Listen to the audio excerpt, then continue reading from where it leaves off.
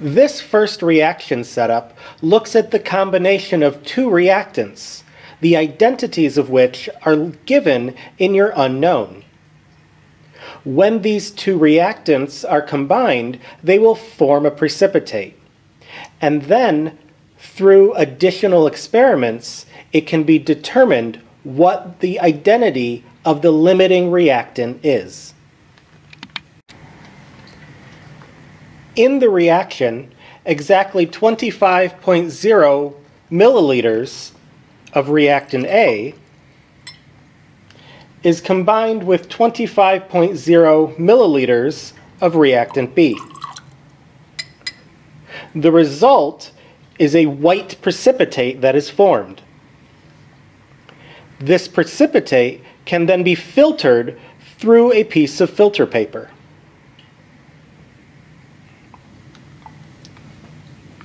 Over time, the filtrate, which is the clear liquid, passes through the filter paper and keeps the solid contained up top.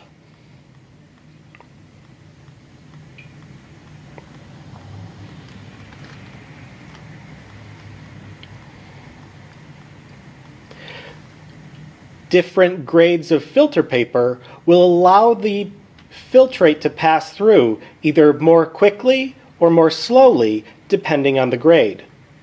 And this will determine what size of particle can pass through to the test tube below. In the second step, once sufficient filtrate is collected, we can move on to the second set of reactions.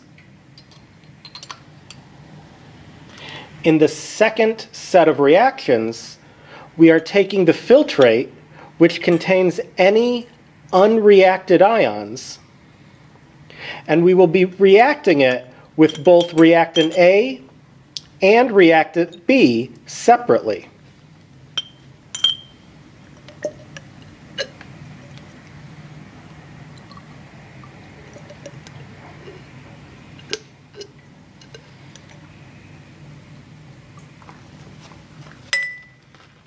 Initially, when reacting with reactant A,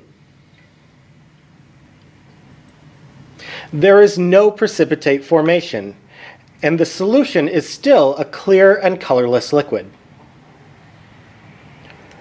When reacting with reactant B, a white precipitate is formed, indicating a reaction.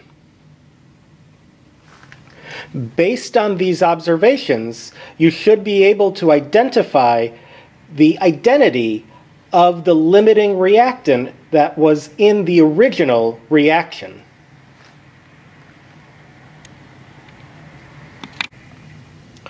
In the second reaction, the specific reaction of calcium chloride and sodium hydroxide is observed. The concentrations of these two solutions can be found in your unknown file. Exactly 25.0 milliliters of calcium chloride is reacted with exactly 25.0 milliliters of sodium hydroxide. This causes a precipitate to form.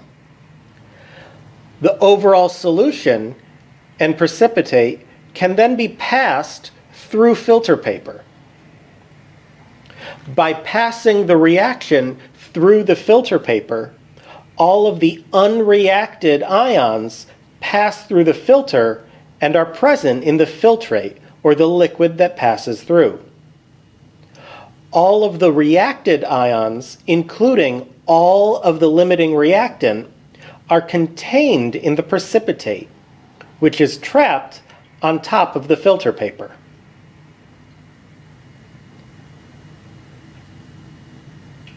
Once some time has passed and enough filtrate has been collected, we can perform a second set of experiments.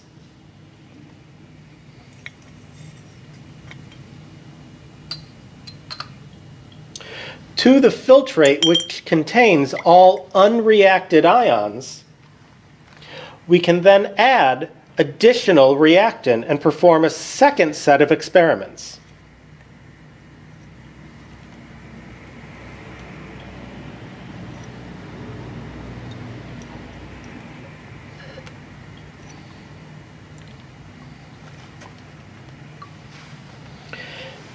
Initially, on one side, by adding additional sodium hydroxide, there is no reaction.